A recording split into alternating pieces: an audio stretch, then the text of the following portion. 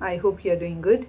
In this video, we will be talking about walkthrough in software testing. What is walkthrough? Have you heard about walkthrough?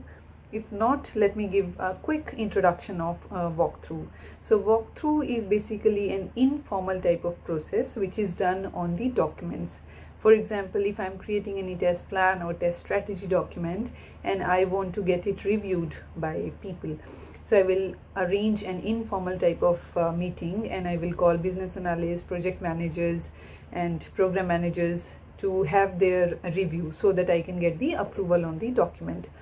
Walkthrough is an informal type of review process which is done in software testing. You can also call it as a static process, a static type of testing which is done on the documents. Walkthrough can be given on different documents like test plan, test strategy, test cases, test scenario. Suppose you have written test scenarios, then you want to get it reviewed. So you will arrange a walkthrough session. You will give a walkthrough on all these scenarios, whatever you have written, and you will take their comments, work on them, and then get it approved. So that is all about walkthrough.